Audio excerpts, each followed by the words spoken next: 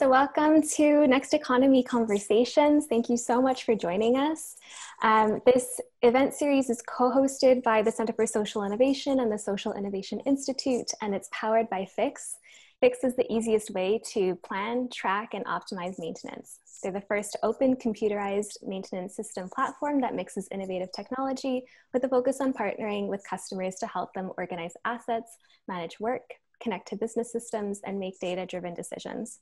More than 2,600 companies in over 90 countries trust Fiix to help evaluate, buy, and implement maintenance software and simplify their journey to modern maintenance.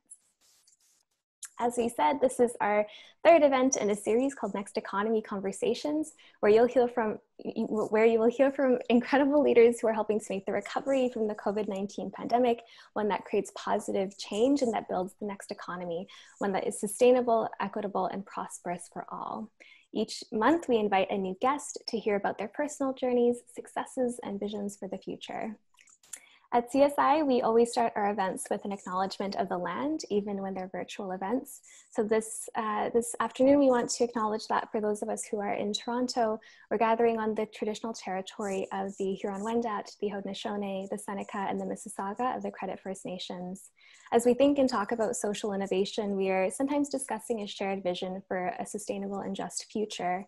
However, it's critical that we also reflect on the past and the present to consider how we can strive towards more inclusive, resilient communities that incorporate and respect many different ways of knowing and being. And as we move our work and our lives into the digital realm, this also means considering how patterns of inequality can transcend into these spaces. So on that note, I want to share this quote from Alexander Dirksen on decolonizing digital spaces. Meaningful change begins with recognition of technological innovation as a fundamentally human endeavor. Behind the sleek glass and metal enclosures of our lithium-charged lifelines are people, with each line of code carrying with it all the complexities of human existence. Technology is not a neutral force, nor are digital spaces safe spaces for all, instead mirroring, replicating, and at times exacerbating the real and pressing realities faced by Indigenous peoples and other marginalized communities in physical spaces. A social justice lens must therefore be applied to all that we discuss, design, and develop in the digital realm. So we encourage you to consider what it might look like in your work to apply a social justice lens, whether you're also hosting emergent conversations or if you're participating in them and shaping them. And without further ado, I'm delighted to introduce our guest and our host for Next Economy Conversations today. Our guest today is Kasha Huk. Kasha leads B Lab Canada, the nonprofit behind the B Corp certification.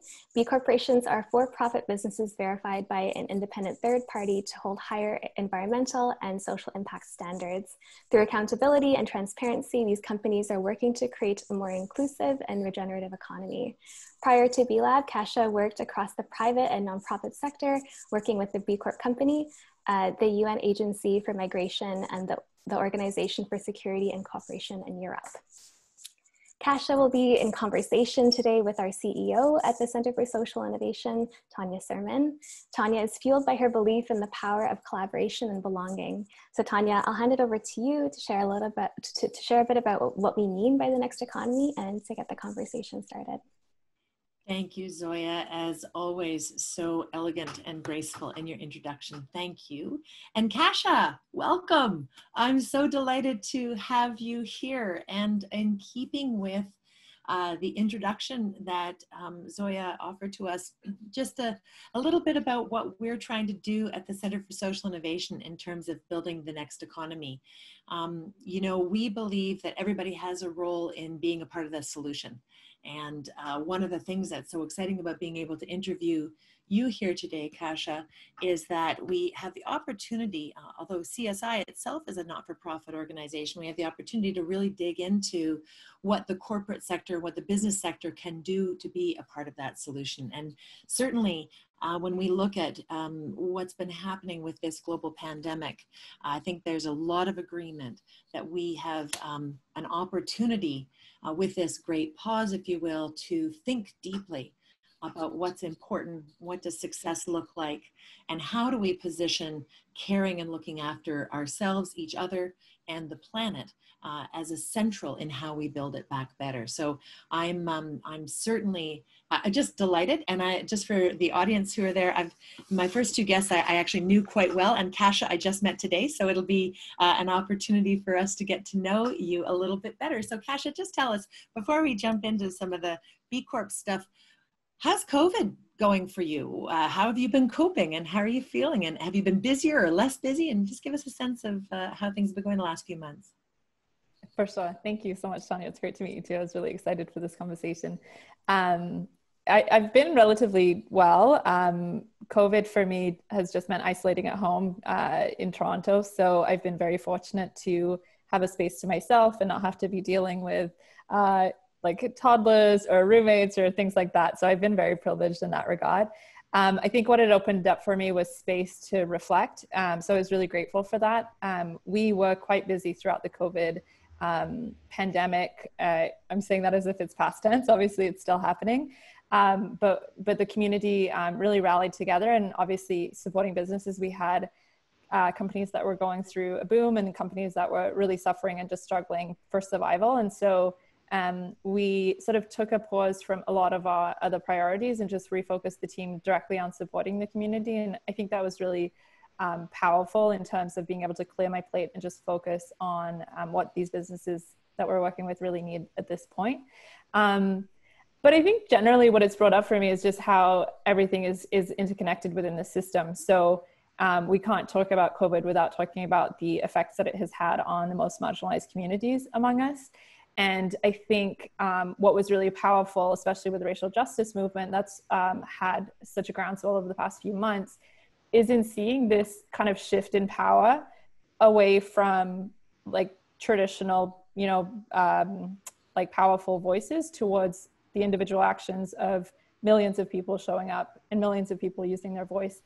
And it's forced me to kind of reframe those power structures and what our role is within that. I think B-Lab always thinks of itself as a small nonprofit that's working in sort of a niche space of supporting companies that want to do better. And yet, as a small organization, like we've seen such an upsurge in interest from the business community over the past few months. And so for me, it's shown like there is this need for the work that we're doing. It's so interconnected in the outcomes that we want to see and that I want to see personally in terms of aligning to my own values and the reasons why I was drawn into this work in the first place. And also kind of how do we move away from a space of listening and reflection and education towards action and towards responsible action. So I think there has been a lot of good intention, but I think now with that shift of power, what it's bringing up for me is an optimism around where we could possibly go from here. I lost you just for a second. Just, where we can build. I think I think we're going to be really good friends now, Kasha, because that's exactly how I'm feeling too. I feel like Mother Nature sent us to our rooms to think about what we'd done to her on a timeout, and now there's this groundswell in different parts of our in the mainstream. People are going, oh, what now? And it's exciting and also a little bit scary because I think a lot of us are moving out of the education into like, okay, now it's now, what is it actually going to look like? So how did you get to be this smart? And what was your journey to get you to be able to be thinking in this way? Tell us a little bit about where you come from and what your journey's been. Yeah, I started out I think I've always had an interest in social justice. So I started out studying international relations and languages and policies. So I was focused on regional policies in my master's degree. And that focus was in human rights and access to migration rights. And what was really for me kind of like the impetus was that it just felt like there was this balance in the system that we needed to address in terms of who had access to rights through a passport or through birth and like how that whole system worked. So I got really interested in that. I worked for the UN Agency for Migration for a few years, and I was mostly working on things like human trafficking and human smuggling, as well as more recently, I spent a couple of years working in direct assistance for failed asylum seekers. And that was in Toronto. So I was working with people who had applied for refugee status and been denied. And it was really fulfilling work in some ways. And then it was also really frustrating work in some ways, because I was so frustrated with not being able to see any kind of systemic change. Like, I kept helping people in like small ways, but helping people and hearing the same things. Like, people were saying, like, we just want to work, we just want to like have access to these opportunities. And what it came down to for me was that if we didn't address the things that were causing migration, like climate change, like economic inequities, we actually wouldn't get to a point where we would ever solve this issue. And so it forced me to think about kind of my role in that change, and motivated me to work more in a systems level approach.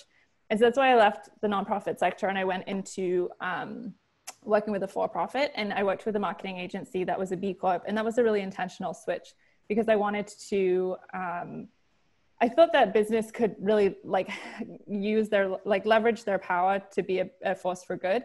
And the way that we had been working was this sort of like, as an, you know, nonprofits and governments are creating these policies on one side to do good, and then businesses are doing the work that they want to do and then donating some money towards those causes, but we're really seen as separate. And I kind of stumbled upon the B Corp movement as this place where businesses were actually seeing that differently. They were seeing that businesses could be engaged in addressing complex social and environmental issues through their business model. So it really intrigued me. I landed at this B Corp. I was really excited to work for a B Corp and just like get into that. And I was lucky that in terms of an agency, we were working primarily with nonprofits or for-profits that were aligned to this, I said primarily, only with companies that were aligned to this ethos. And then after a few years working with that agency, it felt to me like we were still doing one-off projects. And I think what drew me into the role at B Lab was the fact that we were doing sort of like at a kind of more meta level, we were working with the businesses that were doing that work in all different kinds of ways. So it was, you know, a chance to work across different issue areas, but be able to have that systemic change. Beautiful, beautiful. And I have a number of different questions, but I'm gonna wait, and just maybe what we should just do is establish, just so that we've got it super clear, what is B Lab and what are B corporations, and just give us a little bit of the theory of change and how you would describe this movement in the world. How big is it, and in Canada in particular? But let's just start with basics. What is a B corporation? Yeah, so I'll try and run through. I'm sure I can get through all of those answers in a few minutes. So B Lab is a nonprofit. We work with for-profit companies to help them use business. We say using business as a force for good. I've also had recently using business as a force for change, which is really powerful. So we work in a few different areas. We work with companies themselves to help them achieve greater impact. And the way that we do that is through an assessment process. So we will, there's three kind of components to it. The first is that we will evaluate the way that they do business. They fill out an online assessment, and it's pretty long. It's about 200 questions long. So it goes quite in depth, and it covers 5 different areas of the business. So it covers the way that the company is governed, employees, community, environment, as well as customers.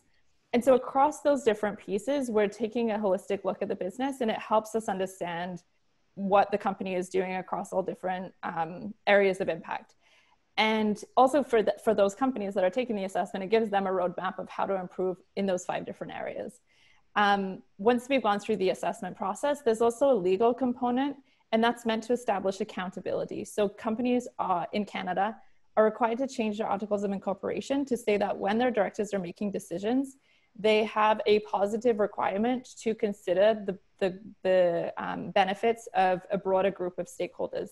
Traditionally, when we think about corporations, especially based on this kind of 1970s Milton Friedman piece around the purpose of a company is to pursue profit for its shareholders, what B Corps are doing is saying, yes, we can pursue profits, and we can also pursue, like, we can also define what's what's in the best interest of a company by thinking about different stakeholders. Because we know that if you're thinking about profits over employees or profits over the well-being of your community, you might have this short-term interest in, gaining profit that way. But over the long term, that's not going to be great for the community or your workers, et cetera. And so these are companies that are orienting to this new way of doing business. There is a legal accountability piece. There's also a transparency requirement. So we get companies to share their score. Out of the 200 questions they get rated, they have to have at least a score of 80. And most traditional companies will fall in line of around 40 or 50 points. So they have to get at least 80. So it's a really high bar that's set. And the reason around that is intentional. We want this to be a community of companies that are sort of aspirational for others to follow. So they are doing good. They're doing it in really intentional ways. Right now we have about 3,400 companies globally, and about 285 in Canada. So it's a smaller group of companies. The movement is growing quite quickly, but it's a smaller group of companies that are meant to inspire this larger kind of movement among their consumers, among their investors, and among the employees that they work with. And I think how that kind of maps into our theory of change is that we're doing this work to help companies understand what it means to be better for business.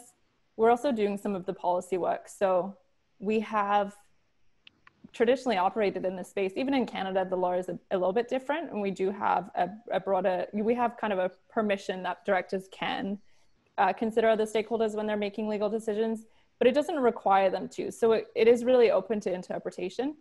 And I think what's important there is that we need to create sort of a policy that allows companies and encourages them to do business in a different way, but also protects them when they're doing that. And so B Lab has been doing work to advocate for legal change in that space. And then otherwise we're working with partners to both in terms of kind of like subject matter expertise. So if we know that a whole slew of companies really need support on a specific impact area, usually we'll bring in a partner to support on that work, as we're quite a small nonprofit. So it's kind of like building that network of this idea of stakeholder capitalism as opposed to shareholder capitalism. I think in Canada, like it's sort of a less known avenue for companies. Like I said, we're still less than 300 companies, so it's not a huge movement in Canada, but it is the second country outside of the US that we started. And now globally, we're in 65 or 75 countries. So it's grown really quickly. And I think Canada is kind of leading in that as a community. And I see a ton of room for that, because right now in Canada, as we're talking about what is important, what are our values, as we're talking about with COVID, this great reset, what does that look like going forward? And I think B Corps can play a really substantial role there. Wow. Geez, you ask a question and you get it all. So I'm just going to recap for myself to say, so the B Corp Lab, or B Lab, is the organization, the nonprofit, that is then doing the accreditation process and supporting those people who are either attempting to become a B corporation, to set the bar of the way that we can embody stakeholder, calling it stakeholder capitalism. Is that what I heard? Yeah, stakeholder governance, stakeholder capitalism. Okay, so the core of the theory of change is that in the accreditation, we're asking those businesses to consider all of their stakeholders in the process of operations. And that the objective of the movement is to spearhead and lead the way about what corporations can do to demonstrate their role in making the world a better place. Did I get that? Yeah, you nailed it. Not bad, not bad. Okay. It's, I mean, and B Lab's been around for more than 10 years. How long, when did it start? In Canada, we've been around, I think for 8 years now, but globally, we just hit 14 years. Nice, nice. And I remember learning about the B Lab and B Corps, more than, well, it was just in the US and watching as it came into Canada. And there's such a fervor of, for-profits that were like, yes, I'm going to do it. I'm going to do it. And it sounded like, from when I was chatting with people, that there was a lot of stuff around governance, like you said, around transparency, around community engagement. And, but one of the questions I've always had about B Corps is there any criteria that actually vets the fundamental nature of the business. Yeah. Because it's like how you operate and, you know, what you can do for your staff and your stakeholders and so on. But like, what if they're doing resource extraction, but they operate beautifully? Like, how do you deal with something, or like, you know, consuming products, you know, like, and consumption, like, how do you guys grapple with the fundamental nature of a business? Yeah, for sure. It's tricky. And I think a lot of us are cynical that are in the space for good reason, because we do see companies that are, you know, they have great marketing and they're able to present themselves in one way. But as soon as you look under the hood, you're kind of like, hold on a second. What we do at B Lab is, I mean, it's a mix of different tactics or approaches, but generally our premise is that we work with companies in a positive manner. So we work with companies that they can improve over time. And we, as long as they meet that minimum threshold of 80 points, we know that they can make those changes to improve their impact even more and more as the years go by. And most companies do that. Most companies use it as this tool for improvement. But then in order to restrict this to companies that are sort of aligned to the ethos of the movement, we do have a few things built in. So there is a disclosure questionnaire in the review process. When companies answer the online assessment, they go through a process where they meet one-on-one with an analyst from our team. And the analyst will review what they've said and check their documentation. And they go really in depth. So it is quite a rigorous process. If you talk to anyone who's a B Corp, like, it's not an easy process. And the assessment is based on independent third-party criteria. So we have a number of different independent councils that advise on the questions. And you can think of B Lab as sort of the curator of that information that is then interfacing with businesses that want to do this work.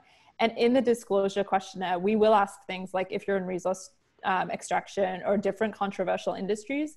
And we have on our website a list of the controversial industries where we have either decided we will not certify companies within, or that they would need to go through additional criteria.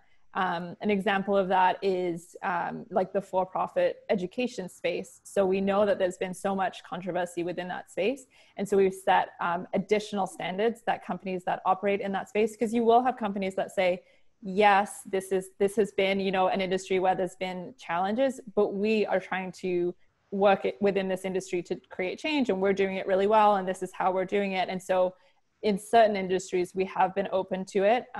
The fossil fuel industry is not one that we have been open to doing that on, but you can find the full list on our website. And I think what's really important is that we take that approach to understand more about a business and understand more about the space. And so there are some places where we will just kind of like put it off the table, but otherwise, for most companies, it is enough of a high bar to go through and get those 80 points. And within the assessment itself, it's split into two different sections. So there's one section that, as you said, goes through the operational aspect of a company. So like, do they have a great recycling program? What's the pay ratio between their highest paid employee and their lowest paid employee? Like all of those different operational aspects. And then there's also a section of the impact assessment called the impact business model. And that assesses how the company is intentionally designed to create beneficial outcomes. So you can think of it as, you know, if a company is collectively owned, then that is an intentional business structure that is designed to spread wealth across the structure of the business rather than sort of holding it at the top in a more traditional business sense. That's one example. There are business models across the 5 different categories that we assess companies on. And as we update the assessment every 3 years, we're always kind of learning about new ones and adding them onto the assessment. The assessment, there's like over 100 different versions of it. So companies will see one that's specific to the business size they're in, geography, industry, and all of that. But the impact business model is where that additional piece would come out.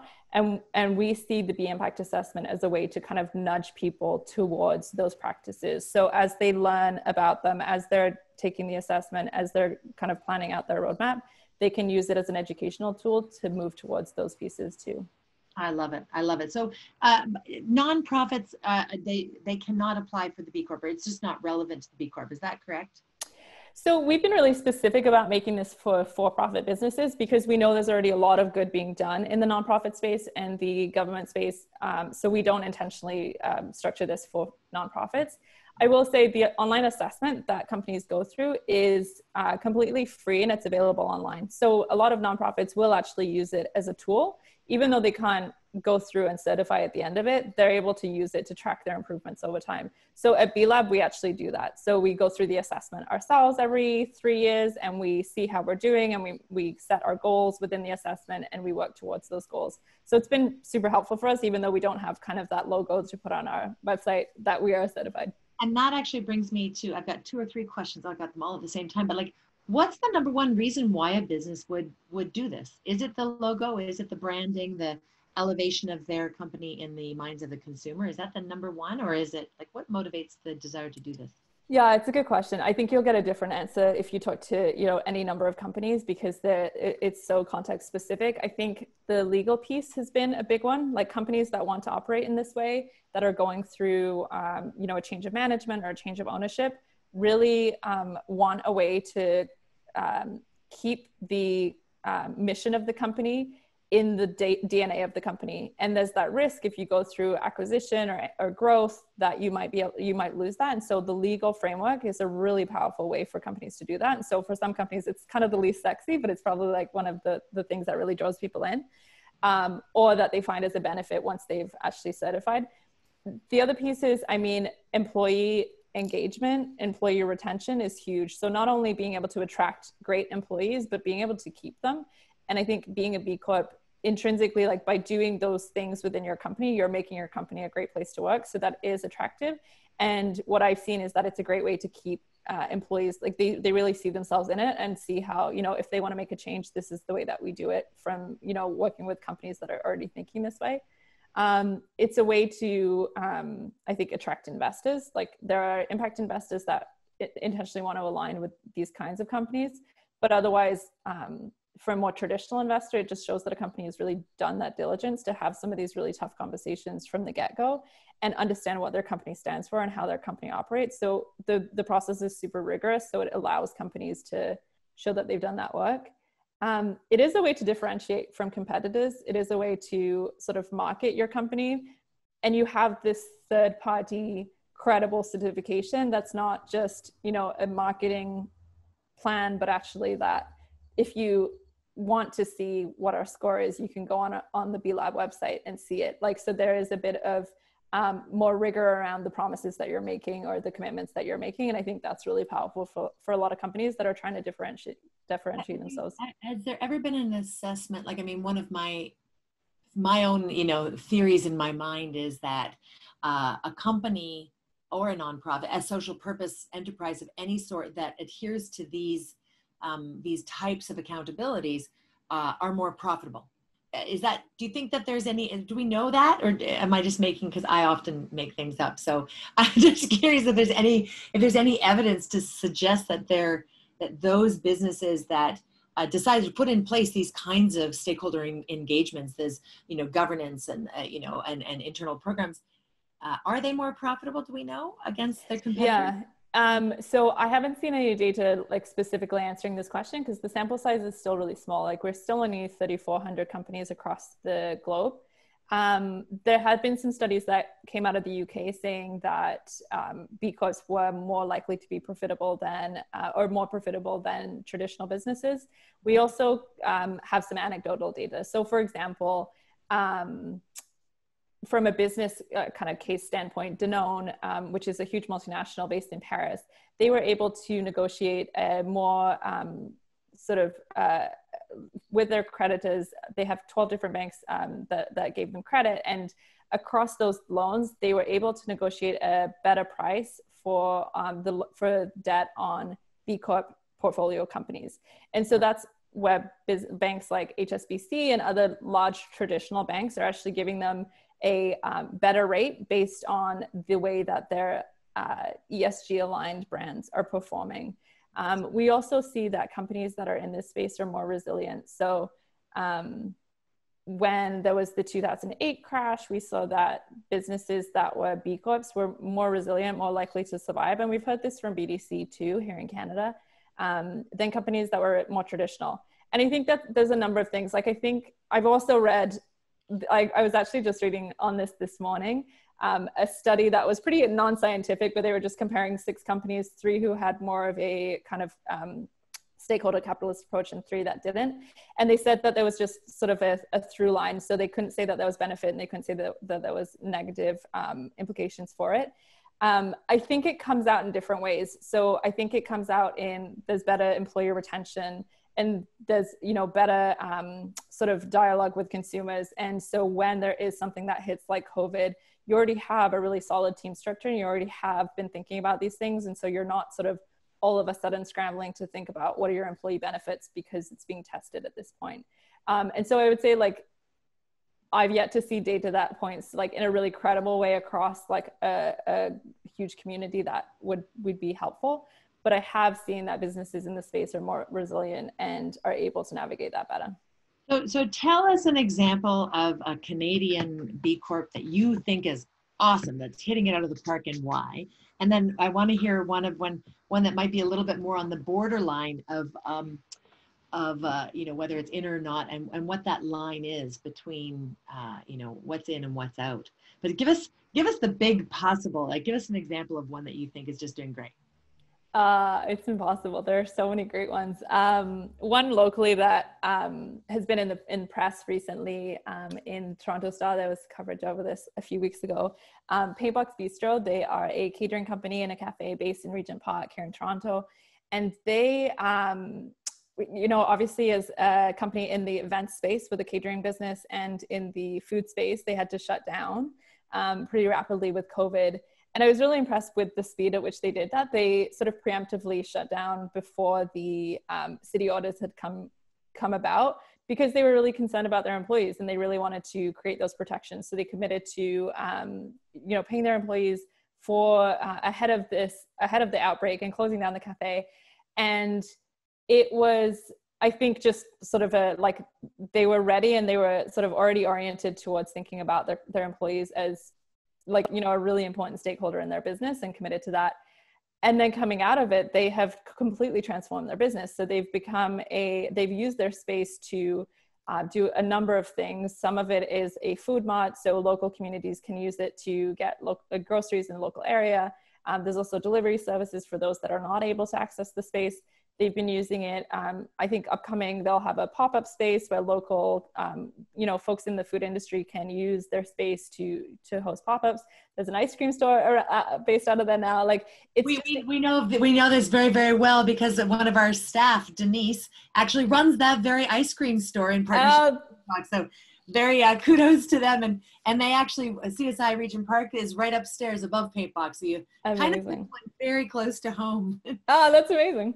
Have you got an example of one that might be like a more, that's a small business and they're so agile, and I'm thinking about is there an example of a larger company that, you know, maybe, you know, over 100 employees that you see? Because sometimes I think it's easier to be values-based when, you know, the founder, owner, you know, and all of those things that they're doing in their business. But when it gets to, like, you know, I remember in my own work, I remember the difference between being a social entrepreneur and then having to become a CEO.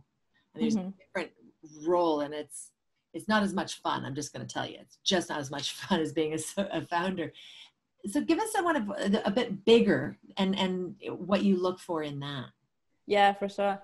One that always comes to mind is Greyston Bakery. So they are a manufacturing facility. They make brownies. You probably have had them. They're in Ben & Jerry's ice cream. So they're supplied to Ben & Jerry's.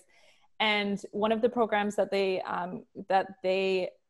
kind of landed on, they realized that they had attrition. So in their manufacturing staff and the employees that were on the bakery floor. And so they wondered how they could address this. So one of the things, there's actually kind of like 2 really incredible programs that they put in place and that they've grown. Greyston Bakery put in an open hiring process. And what that means is that in their hiring, they don't discriminate based on the background of the individual. So it's really opened the doors to employees that have potentially previously faced homelessness or have been previously incarcerated, and gives them a way into a stable career through this job and training on the job. And it's a model that's been replicated. So Body Shop just engaged with Greyston Bakery to learn about the model, because they've, you know, it's been so successful that they've created this foundation that shares what they're doing. There's also Rhino Foods, which is another bakery that have similarly thought about this and launched a income advance program. So it gives employees access to up to $1,000 within 24 hours, no questions asked. And for some employees, that can be the difference between, you know, spiraling back into debt, poverty, all of that, or, you know, being subjected to predatory lending systems, to keeping their job and, you know, moving forward. And so they created this program where the money is paid back through the employee's paycheck over time. And once it's paid back, they continue to, you know, they can opt into this, but they continue to take the same amount from their paychecks, and they build credit that way. And so for a lot of employees, this is actually the first time that they've been able to build credit in a positive way. I talked to people who literally like had bought their first car. I talked to one guy who was the first person in his family to ever have purchased a house, and now he lived in it with his dad. So those kinds of, like, that kind of meaningful change, I think, happens in thinking differently. Like in any other world, it's just, you know, a company that needs employees and that needs this kind of like broad base of people to work in their, you know, manufacturing facility. What was the name of that company? This was Rhino Foods. Rhino Foods. Okay, keep going. Well, and so with Rhino Foods or with Greyston, they've seen like where can their impact be, and it's in the hiring process because they have all of these employees. And so if they make changes to the hiring process, they can actually benefit a lot of people. They saw increased retention. So at Greyston Bakery, they went from 61% retention to 85% retention. So, you know, it's good for the business, and it's also just an incredible kind of life-changing job for the employees too. So I think that like in big businesses, they have, yes, they don't have as much ability to be as nimble, but they also have such a power in those different pieces of the operational businesses that, you know, it can create that change that too. You know, one of our listeners reminded me that Fiix, our title sponsor, is helping us all be here today, is actually a B Corp. Exactly. And I have to tell you, I just love Fiix because the idea that we get to actually fix things that exist already and not have to actually buy something new, it's a lost art. I swear to God. And I'm always blown away by the amount of garbage just ends up on the side of the street that all it needs is a little love. And how do you bring that back into circulation? My mother and I my mother does upholstery. I have the space. We're always finding old stuff on the side of the road, and she's reupholstering it and getting it back in there. So it's fun to watch. So yeah, kudos to Fiix. And you know, one of the things that I'd love to know is, how many of the Silicon Valley, the tech companies, have gone this route? Do you have a sense of that? Yeah, I don't have a number off the top of my head, but Techstars are a big tech company. They are a B Corp certified company. We also have seen, like, I think it's over $2 billion at this point of investment from traditional VC. Like one company that, you know, I said there are so many companies that come to mind. Fiix is one of them too. I see Andrew's on the line from Ecotone, based at CSI too. They're a great B Corp too. Pila is a company based out west, and they make biodegradable, like everyday products, like cell phone cases and things like that. And they just attracted $5 million in VC funding from Jay-Z's company. Like, so we're seeing more and more. I guess it's just more generally in terms of the traditional, like Silicon Valley, like investors and tech companies. Allbirds are a huge company. I think they were just valued at like 1.5 billion. So we had our second IPO this year from a B Corp, and it was Lemonade, and it was the most successful IPO of 2020 so far. So like, it's been incredible to see how this, you know, is coming from not just the niche space of social enterprise, or, you know, what we would think of maybe a niche space. And really it's an idea that, like, whose time has come, I think, and it's catching on in those more traditional sectors. Last year in the fall, we had the business roundtable, you know, CEOs of 181 top companies globally come out to say that businesses need to have a greater purpose than just profit. And so it is something that, you know, slowly, and whether that's, you know, something that's being said and what the commitment is around that, but it is great to see that slowly the conversation is changing that way. Yeah. I mean, there's so many different directions we can go with this conversation. And, you know, one of the things that I love to, I get so inspired by all of the businesses that are making change in the world. And I mean, I'm always blown away by the creativity and the innovation And but I still grapple with some of the core questions that and I warned you about philosophy a little bit. So some of the things that I've been grappling with is when is our sort of bigger is better scaled approach to business actually antithetical to what we're doing.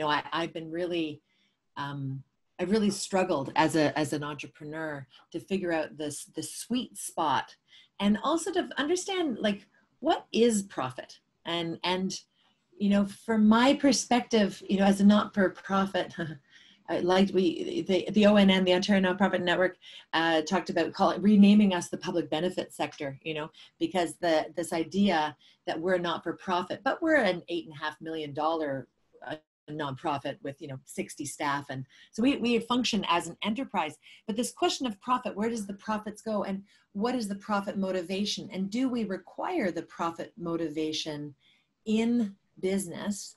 And looking at this, I'm all over, Kasha. I'm going to get you the question, I promise.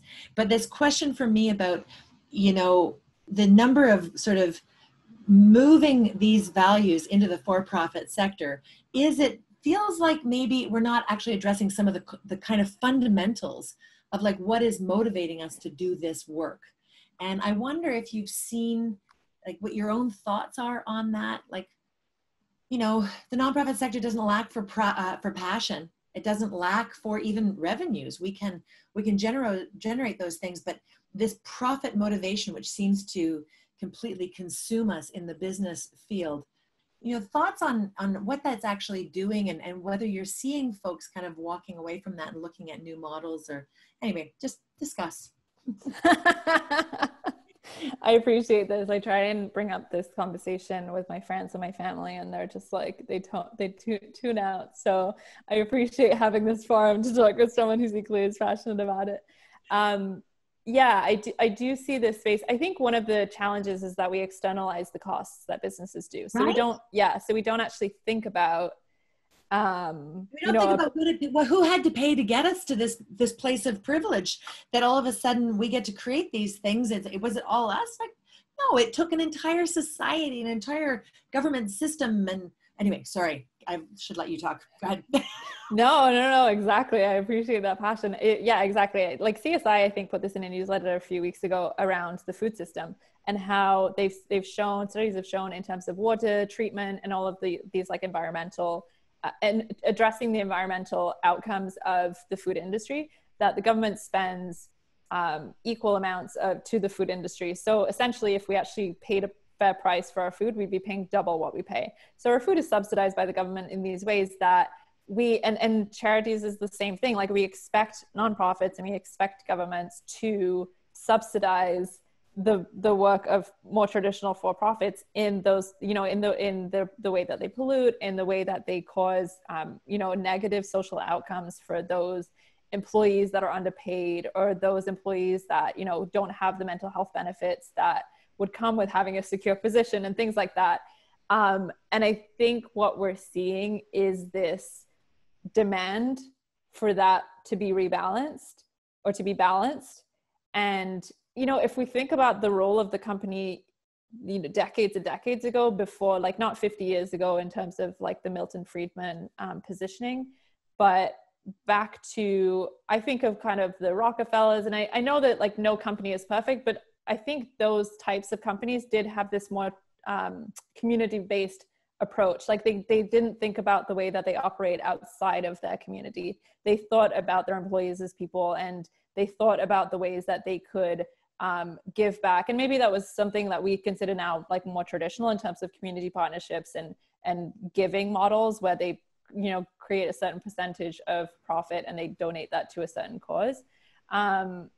But it is really difficult to you can't have a company that is working towards creating this benefit. Like, we've seen it in the Black Lives Matter coverage. You have companies that are taking these public stances around solidarity with the Black Lives Matter movement, and also not addressing the fact that they are at times supporting political PACs that like supporting these politicians even in funding them that actually support, you know, white supremacist ideas or ideas that are exclusionary to Black people. And so this is being called out more and more, especially in more recent times. And like, you know, with the racial justice movement, but it's a good example of how companies have been able to operate on one side, having some, you know, kind of like public stance, but on the other side, being still tied into these systems of oppression.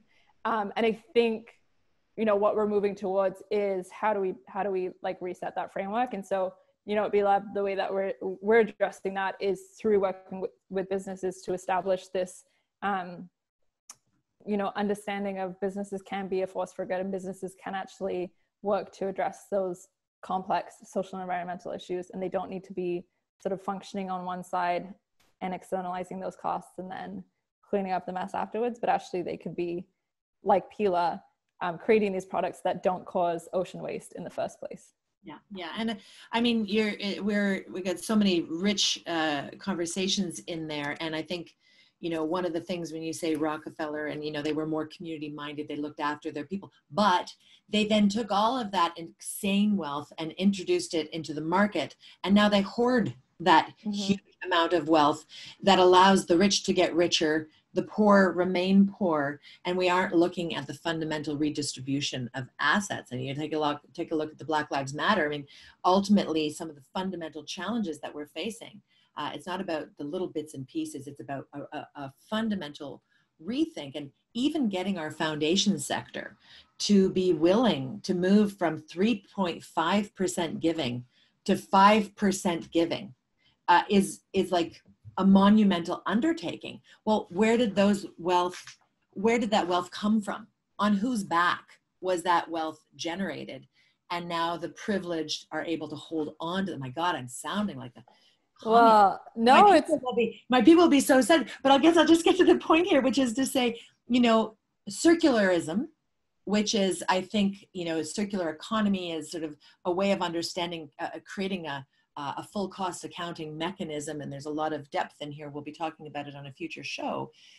But circularism suggests that you have a whole system, that there isn't waste and there isn't exports that are going outside of the system, that we're actually designing economic systems and solutions which are circular and whole and include. Bless you, I can hear you sneezing even though you can't.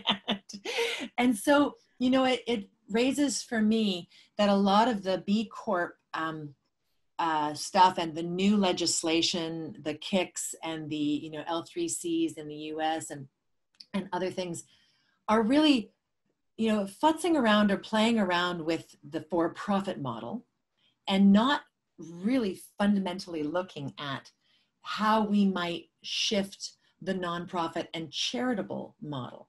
And I'll just talk about, you know, the Center for Social Innovation as an example, because of course I know a thing or two about it. You know, we've had to create 3 legal entities, and at 1.5 in order to operate in 2 countries in order to just be able to serve. And the limitations on our ability to use revenue, which is ultimately just energy, in order to meet the needs of our community, it's like banging our heads against the wall constantly. And so it's just interesting that we see the for-profit sector being able to kind of like create these new models that introduce concepts which I think are really important, like stakeholder capitalism, which I want to come back to. But nowhere do we see the social mission sector, those folks who are like asset locked to serve community, right? Like that's the difference between a nonprofit and a for-profit, is the nonprofits have an asset lock, more or less. My lawyers would say, well, not quite, but mostly, that says any surpluses go back into serving the mission. Whereas in the for-profit sector, any surpluses have the opportunity to be issued as a dividend to the founders or to the owners and so on, which I totally understand as profit as a motivation for the founders. But I wonder if you've seen any organizations then, you know, when they exit, because you mentioned that earlier, when they exit, they then put those assets into a public trust or a community trust or they switch it from, say, a for-profit, which again, the agility of the founder, the entrepreneur in the early stages, the ability to figure out what the business model is, you need that flexibility, you need the capital, you need the investment. But at exit, might we be able to see some of these companies saying, you know what, this really needs to be a worker co-op, or it needs to be an ESOP, or we're ready to turn it into a community land trust. Have you seen any of that? Just because I want it.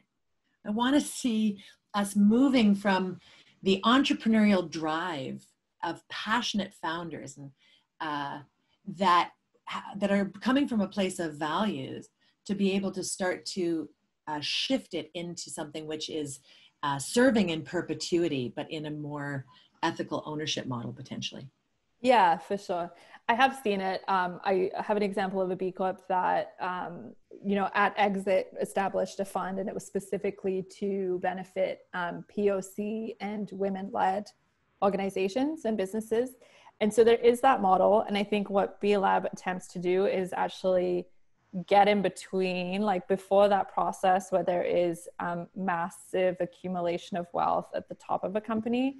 And actually, like if we look at, I have a statistic from the US that the highest paid employee to lowest paid employee ratio, 144:1. So the lowest paid employee makes, or the highest paid employee makes 144 times what the lowest paid employee makes in a company. And so one of the tools that we have through the B Impact assessment is to encourage folks to shorten that, minimize that ratio.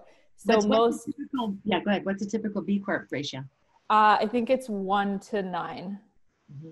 So most B Corps, potentially they are like 1 to 25 or 1 to 50, and they will like work over time to increase the wages of the lowest paid employees so that they're being paid a living wage. And we like encourage them to do those practices, and also to redistribute, the highest rate, like have that go into the company in different ways. And I think that is through programming. So like, when we think about the short-term profit, we'll think about what is the direct return on investment for certain pieces of the company, but we're seeing companies that take that and invest in equipment that's more environmentally friendly for their manufacturing processes, or, employment supports like the program that gives employees access to advanced income, things like that. And so I think for me, where our role is, and I see what you mean in terms of like there needing to be that space between like, allowing nonprofits that are, charities, like, something that's a direct beneficiary outcome, like a women's shelter, for example, all the way to like these companies in between that want to be doing, there are going to be traditional companies that are on the other side of that spectrum that are just operating like really blindly focused on what they're trying to do and to make those profits. And I think where we fit in that spectrum is like bringing companies that are potentially more traditional, or companies that have intention to be operating in a different way but don't quite know how, closer to the model of more distributed equity in a company and more, beneficial environmental outcomes, and then meeting sort of nonprofits in that space. And I think what we've seen, like in a negative way, is that the nonprofit space potentially doesn't attract entrepreneurs who like really want to build their business and grow and really believe in their mission. And they're looking for different ways that they can use the for-profit model to take the benefit that they want to do. And I think that's the space where B Corps fit in, where a lot of entrepreneurs come to us because they feel hamstringed by the current legal avenues that are available to them as a nonprofit or as a CCC company or as a CIC. Like the benefit corporation model is sort of a direct way to address that by giving companies this kind of legal infrastructure where they can operate with a purpose, but are also not limited in the asset, like they're not limited in the ways that a lot of nonprofits are. Yeah. No, I mean, look, I got my little bee in my bonnet about the limitations of charitable law and the not-for-profit law, but that does not take away from the extraordinary work of the B corporations and how far we're seeing this leadership. I mean, it's really inspiring. I want every company in Canada to be a B Corp. I'd love every company in the world to be a B Corp at least. And I guess that sort of takes me to one of my questions around, what do you anticipate I mean, look, I think we are aligned, Kasha. We both want to use the power of markets for social impact, right? I think, and we're looking at how do we get this incredibly successful capitalism to actually hold and represent all of the stakeholders involved in the creation of a business solution. And so I guess I'd love you to hear your thoughts on, we're in this, I think we're aligned in wanting to rebuild an economy that puts people and planet first. What does success look like for you at B Lab in terms of like, what do you think is the sort of the pivot point or the tipping point in this field? Like you were super excited about everybody's now paying attention to us. It's like, so what do we do now? Like, what's the way that we max this out and really get us over the top? If you could pick one policy change that you could ask the government of Canada to implement, what would it be to help us rebuild this economy?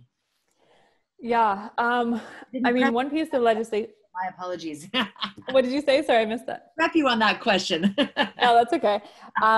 One piece of legislation that did come out from the federal government in, when they were announcing their stimulus dollars was the LEF funding, Large Enterprise.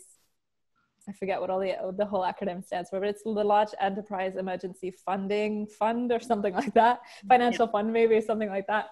LEFF. And it was meant for companies with 300 million in revenue plus. And it required, it was similar to the benefit corporation legislation in that it required companies of that size to make commitments that aligned to Canada's climate goals and then report out on those every year. It also required them, one piece of benefit company legislation is that in some jurisdictions is that it requires the company to have sort of a director of impact on their board. So someone has to hold a position in that way. And similarly, the LEFF funding did require companies to allow a government sort of official to be part of the board in terms of aligning to the climate focus. And it was really meant to start companies that are in these massive industries to start to align to climate commitments and help Canada get to that point.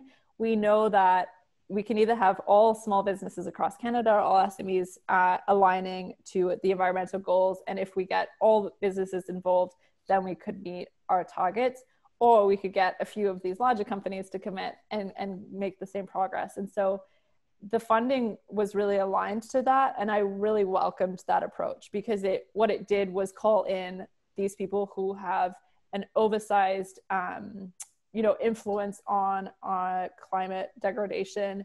In terms of social impact, like if we look at companies that are in the oil and gas sector, they have been tied to things like man camps that, from the report last year on missing and murdered Indigenous women and Two-Spirit people, we know that that has an outsized effect on our Indigenous communities. And so by calling in these larger companies, it was a way for the government to sort of create policy around what the expectations were for improvement without requiring sort of a black and white, like you can operate, you can't operate. It actually is like pulling companies in this direction.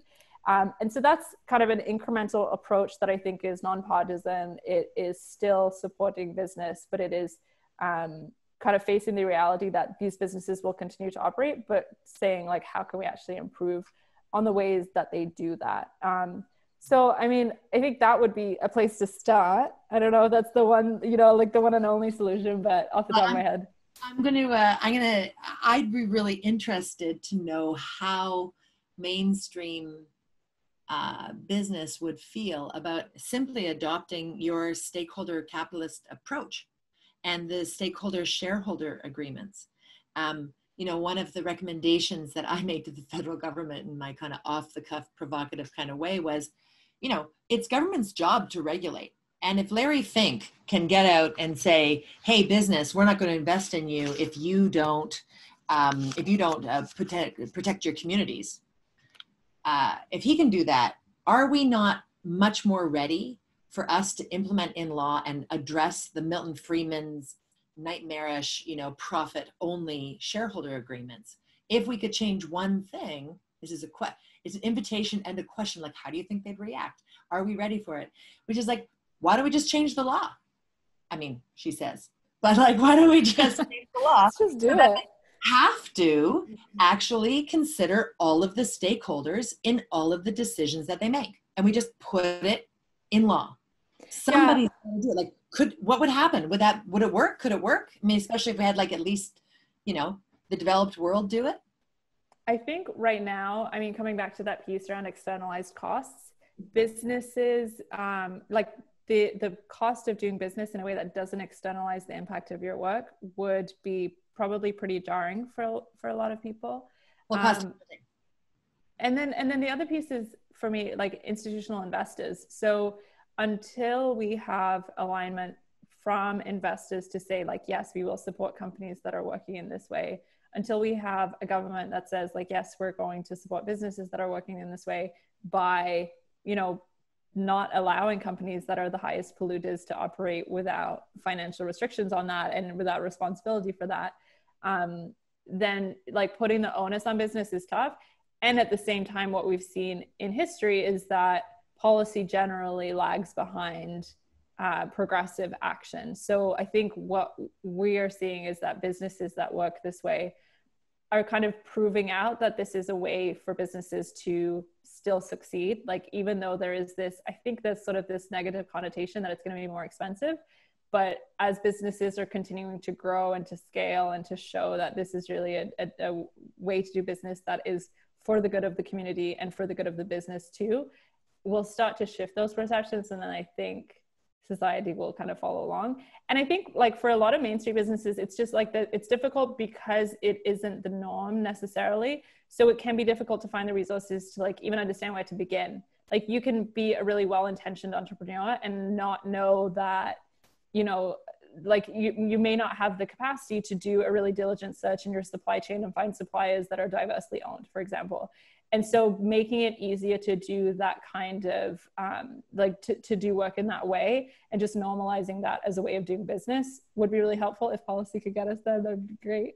Yeah. I think we have to kind of like push all the pieces together at the same time. Well, and from my perspective, I agree 100%. And I just want more now, faster. Because, and I really want us to take advantage of this moment in time when people are actually paying attention, so that we don't just build it back the way it was, broken, but rather that we actually take what I think is a confluence of extraordinary forces and a moment in time to be able to make some radical asks and some radical invitations. You know, and some of the things that I would love to see is, I would love, I mean, look, I'm quite pleased with the federal government's decision to not just go back and, you know, prop up oil and gas, but actually to have that become an employment program to clean up the oil sands in Alberta. I thought that was brilliant. I love it.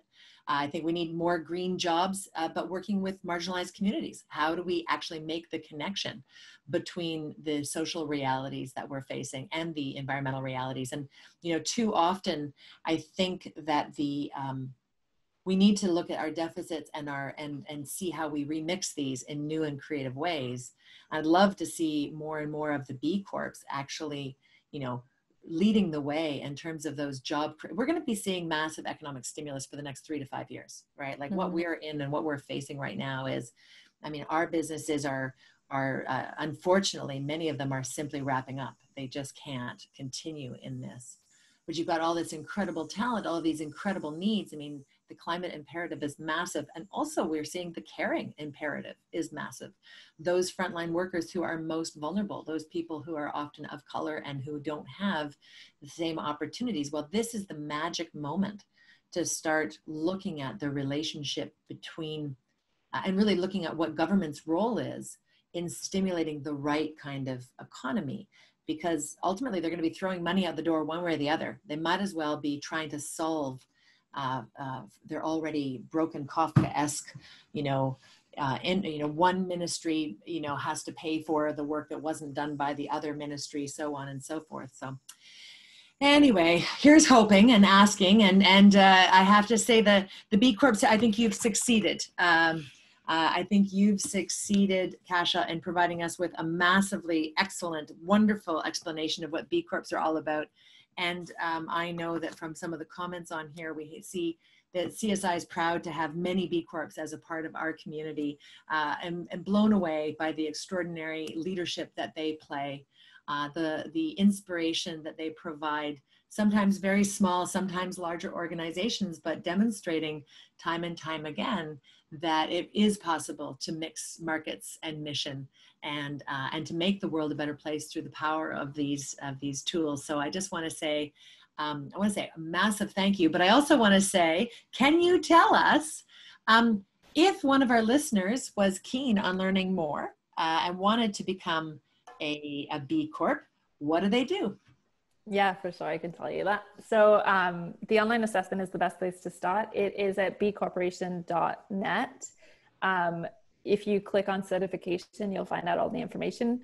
And the first place to start is just taking the B Impact assessment. It is that online questionnaire that I mentioned. It's 200 questions. It's a great way to just go through and understand where your company sits right now. So you can take sort of an hour and just go through and answer the questions, understand where you sit. And if it is something that is meaningful to you, I would encourage you to continue to use the assessment as a way to make progress in your business. You can find us online. We're at B Corporation on Instagram and on Twitter. And we also have a Canadian account at B Corp Canada. Great. And so I want to thank you, but it's also my way of letting Zoya and Shay, who are going to ask some more questions, come in and ask some more questions. But yeah, actually go ahead, Zoya, let's take some questions from folks and we'll see how it goes. Fantastic. We had lots of great questions come up, so we've condensed them a little bit so that we can try to get to as many as possible. So first question comes from Michael. So we've condensed a little bit. Given the long history and ongoing context of labor market inequities across Canada and the current focus on systematic and structural racism, one of the most powerful tools for equity and fairness is strong employment equity legislation frameworks. As we build back better from a social enterprise perspective, how do we move this policy objective forward for a fair, resilient, equitable economy? Yeah, that's a great question. The way that I've seen it done in practice, I'll give you an example from a B Corp based in Alberta, Chandos Construction. So they're one of the biggest general contractors in Canada. They really intentionally have worked to do better environmental work. So they're working on waste reduction on their construction sites, things like that. But where I've been really impressed with them on the social impact side is in their intentional hiring around Indigenous women, different groups that have not traditionally been represented in the construction sector, but that are obviously looking for employment. And so they've used their power as a large organization to create, positive employee hiring practices around that. But I think what's even more incredible is the work that they've done with their influence to focus on policies like procurement. So they have done a ton of work over the past year to collaborate with their competitors and with others in the sector to push the government on procurement policies for other organizations that work with marginalized communities or underrepresented communities. And I think that's a really powerful way of how businesses can sort of shift the conversation around policy. What I hear from a lot of politicians is that, they're just not hearing this demand, or, potentially they're not seeing this demand. And so when I see businesses that are actually speaking to policymakers and that are using their voice, usually policymakers will be really, really excited to hear from businesses in this way. So I would say if you are an entrepreneur, you can use your voice in that way, because a lot of the times they're saying we don't know if there's any interest in this, or we don't know how to support this. And what we saw with a piece of legislation that was just passed in BC last year is that there is credible change that can happen, and that can create this more stakeholder approach. It's just that we need to use our voices as business leaders to ask for that change. Great, thanks. There's another question, so I'm combining two questions from Yasmin and Ian. When I think of B Corps, my mind immediately links to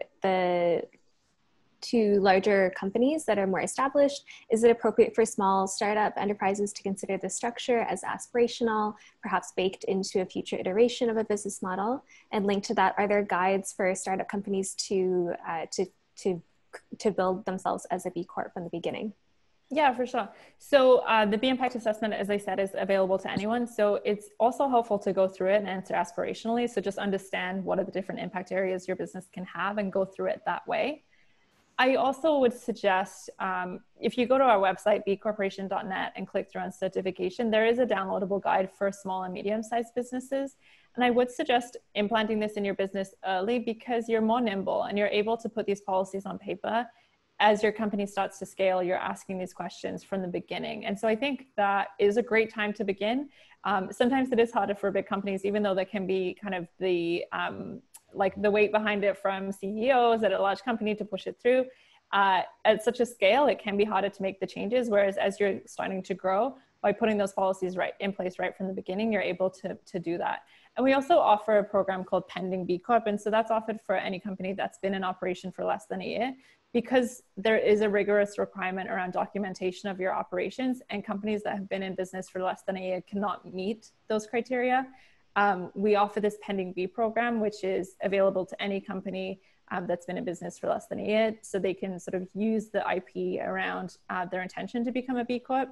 And that will be a way to, show investors and show customers or future, employees that this is the intention of how you're building your business.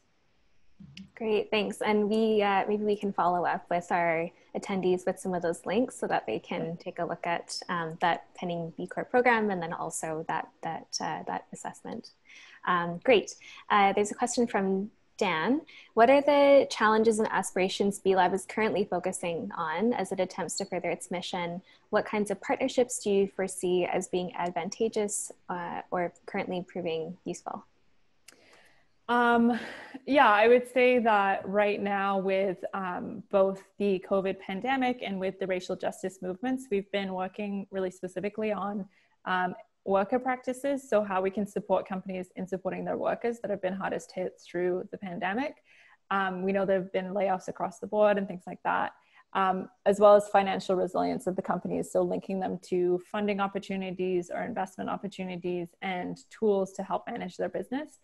And then from the racial justice perspective, this is something that we've been working on with partnerships over the years. I think we have developed partnerships across the community for across those things like worker resilience, financial resilience, and racial justice, where we recognize as B Lab, we focus on stakeholder capitalism. We're not necessarily subject matter experts in any of those things.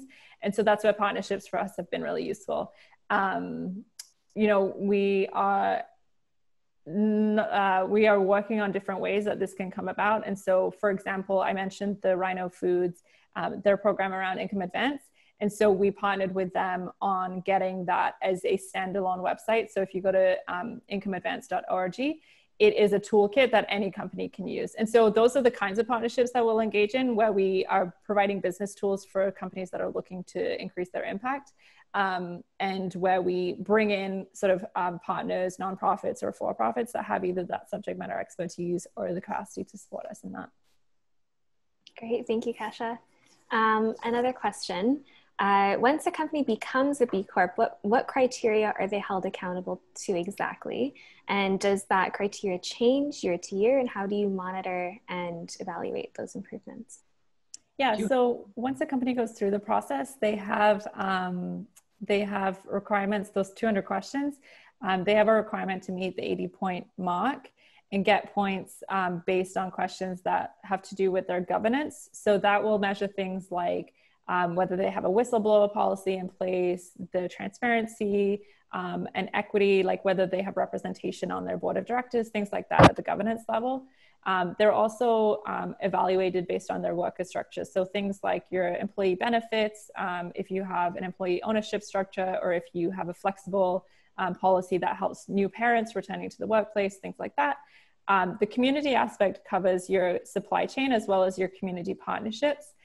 So, if you have a code of conduct for your suppliers, or whether you have a giving model, or you have an intentional practice around hiring from a marginalized community close to your neighborhood, or things like that. Environment is your pretty typical inputs and outputs, and things like, if you are in the regenerative agriculture space, things like that.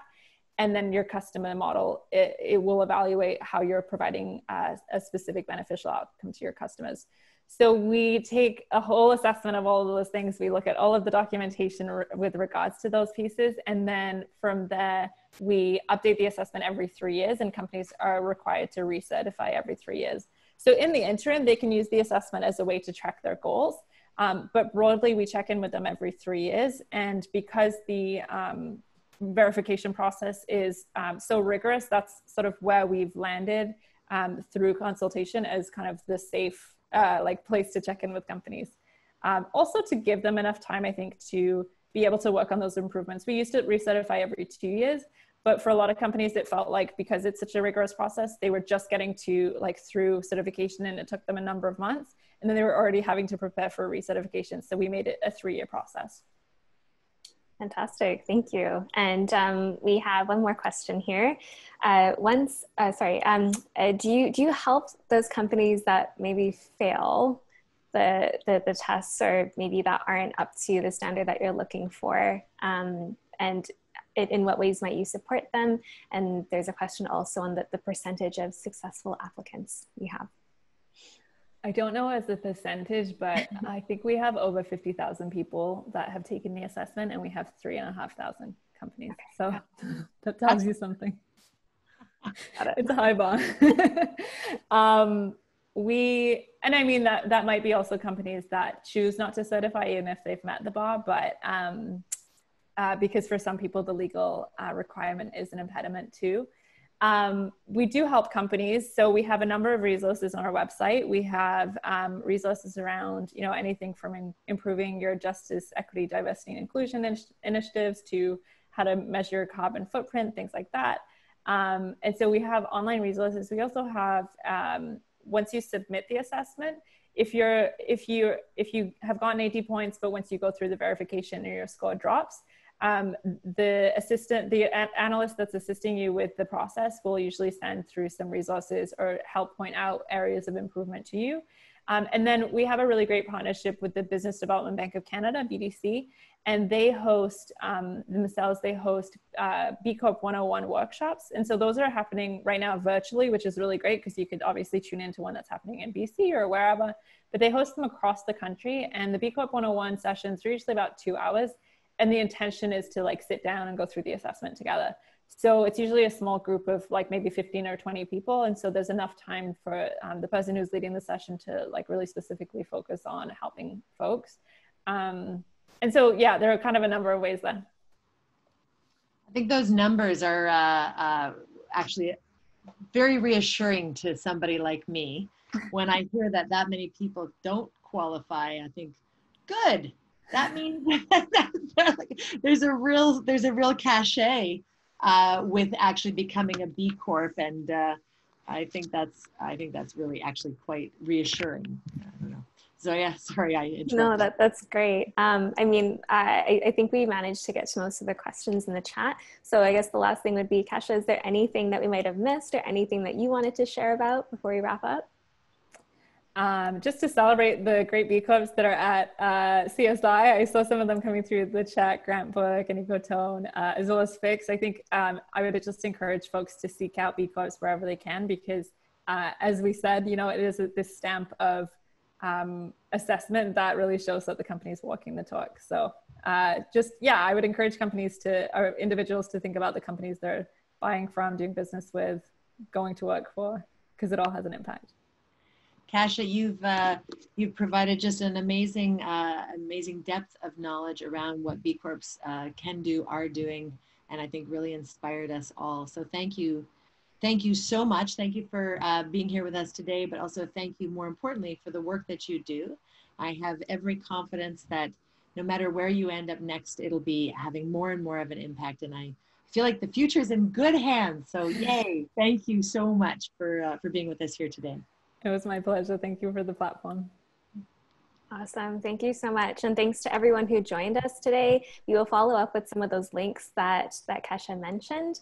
And also we have posted a feedback form. We'd love to hear about your experience today. That's really helpful so we know how we can improve our events moving forward. And we'll be in touch soon. We recorded the session, so we'll follow up with the YouTube link so you can rewatch the conversation again and send it along to your friends. So thanks everyone. Thank you. We'll see you again soon for Next Economy Conversations. Thank you so much. Thanks, Zoya. You're awesome.